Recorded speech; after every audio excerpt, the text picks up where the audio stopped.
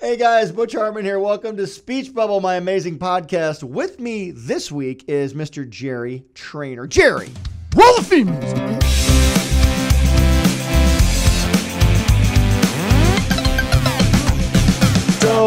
So you auditioned for Tough Puppy. We do Tough Puppy for like how many years? Well, 4 it was years? very fun auditioning for Tough, especially when you came in, because then it was like, oh, this is gonna be a blast, right? Like, and then doing the show was a blast because the cast was hilarious. We're all there, and the episodes were hysterical too. I think so, and I think they only got better over time. Yeah. Like, Well, I haven't seen something that weird since I left my home planet. Town, I said town.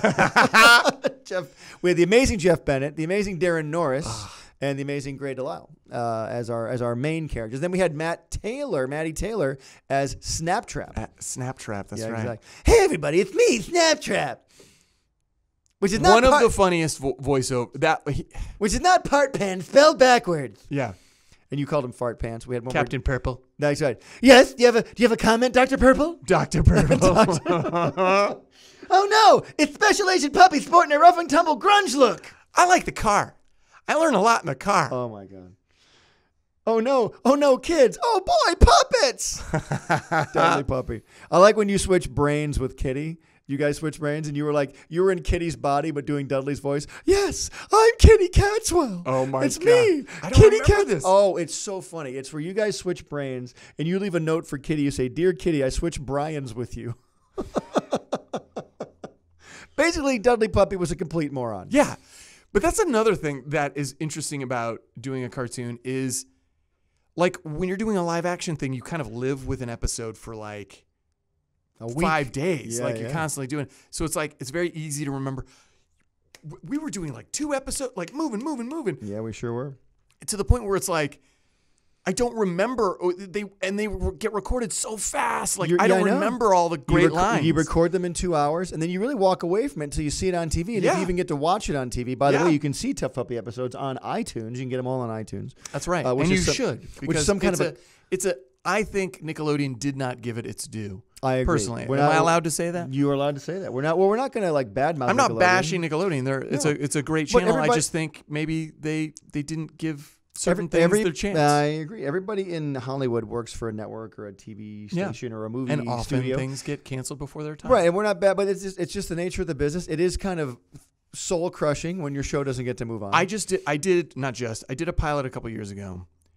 It was hilarious. It was for TBS. Conan O'Brien produced it. Right. It was fantastic. Great actors in it. It did not get picked up. Another show in its place got picked up. Mm-hmm. In my opinion, mm-hmm. the other show was not a good show. Mm-hmm. It was not funny to me. It had very talented people in it, I'm sure talented writers, but it did not hit. It did get canceled very quickly. Wow. Out of the blue, I was like, I literally woke up one day and I was like, our room is blue. You said that. That's right. You said out of the blue. So I'm just bringing it back. That to means the room. I'm getting out of this room. ASAP. I was thinking to myself, I was like, I never got a chance to see the pilot that we did. And I would love to. Out of the blue, a DVD gets sent to me. No way. I just they just sent me the pilot. You should have said $1 million. That would have shown up too. Why did you say that? This envelope, and I was like, what is this? Who sent this? It was crazy. And I was like, I'm going to watch this. I bet it's going to be horrible. Because if it didn't get picked up, that other show did, this is going to be bad. I watch it. It's great. Hysterical. It is fantastic. It's a fantastic show. Oh my God. That should absolutely be on television. Yep. But because of politics and I tell who knows what. And everybody, I do. We try and drop a few little inspirational sort of things in this podcast with other people because people want to know about Hollywood and stuff out there.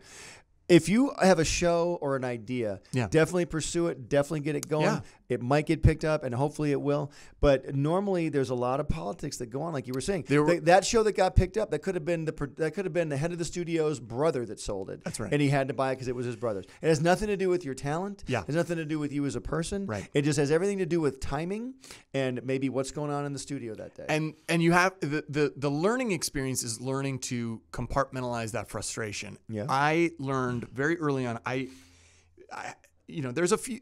Sometimes you audition and you're like, I don't know. Sometimes you audition and you're like, oh, I nailed that. That's mine. Yeah. Early on, I auditioned for something. I was still pretty green, but I auditioned for something. Killed it. It was like a movie of the week. Right. I even remember what it was called, but I'm not going to say. But you can tell us what it was called. What was it called? It was called the Extreme Team. Okay. And it was like I'm writing that down. It was like the A-Team, but with like even sexier and like, people. Right. Exactly. That's what I thought. But I was like, I was always playing, like auditioning for like the tech nerd and stuff like that at the time. And I did that well and whatever. But I nailed it and like kept auditioning, tested, did all this stuff. Everyone knew it was like, this is going to you. Like the producers love you. The writers love you.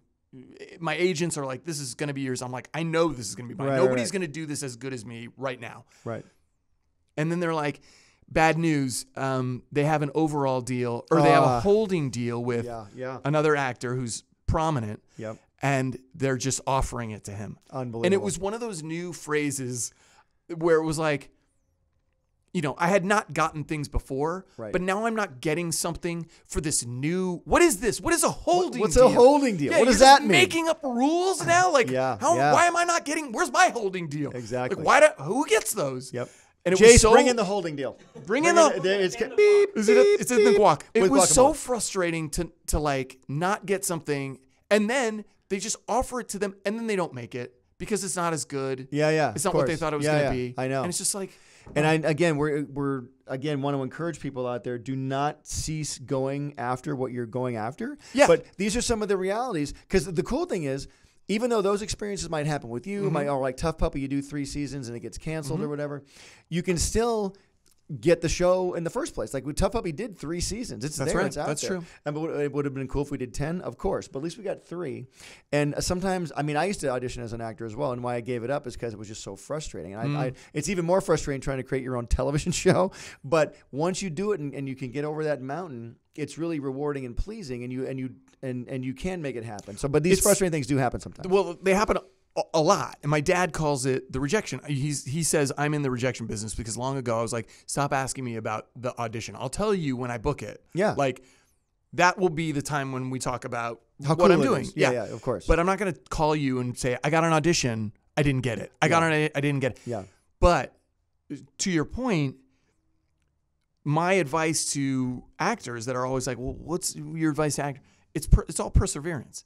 It's honestly, I think it's just staying power. We've talked about that if a you million are times able to deal with the rejection and not take it personally and just being like, and do a good job consistently, they will remember you. You will get back. And over time, people will quit and disappear, and you will be there. It's almost like a pyramid. It's like there's Exactly. a ton of people at the bottom, but as the years go by, the pyramid gets, you go and to when the point, you go to the when point. the right thing is there at the right time, and you're prepared, and you're still there, still doing it, you will get it. And there are times I've told people on this show many times, we've talked about perseverance a ton here, and you don't want to ever miss that window of opportunity. Because if you go like, I'm not going to go to this audition that day, or I'm not. If I hadn't gone to pitch Fairly Odd Parents that day, it would have been a whole different opportunity. My opportunity might have been gone. I almost didn't go to Crazy Steve, which led to everything. You mean from Drake and Josh? Let's talk about that for a second. Well, I almost didn't go. I went the first time, and then the second time, I was like, really? They just want me to do that thing again? Like, it's we auditioned for the first time and got the part. I got the part. Well, okay. So, the way that came about, they had already cast a Crazy Steve. This is before iCarly.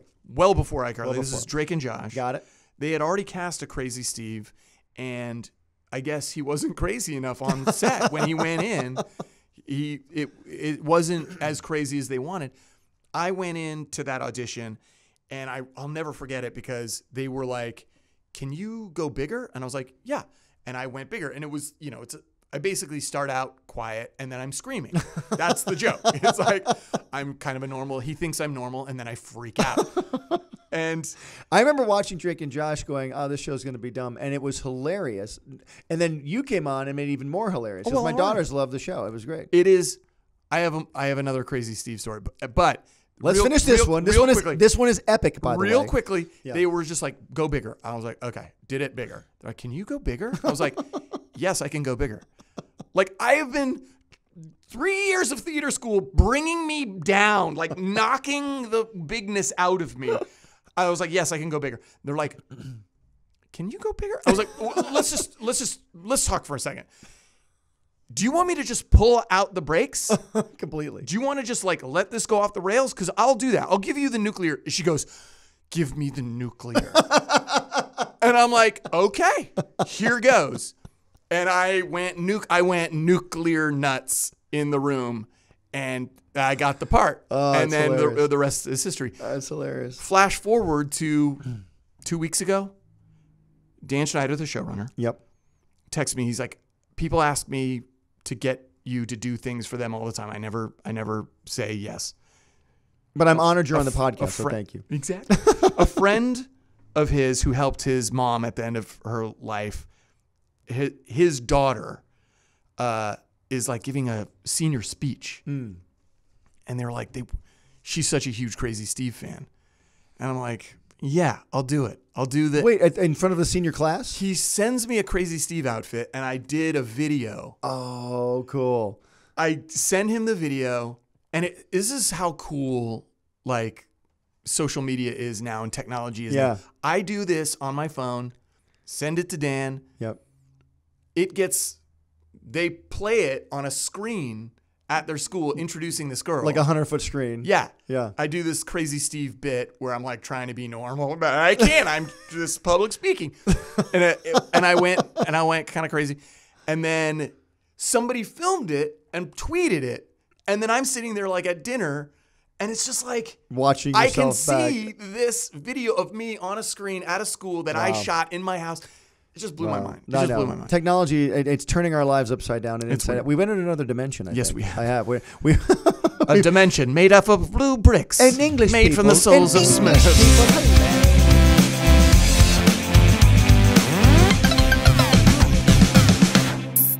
Speech bubble.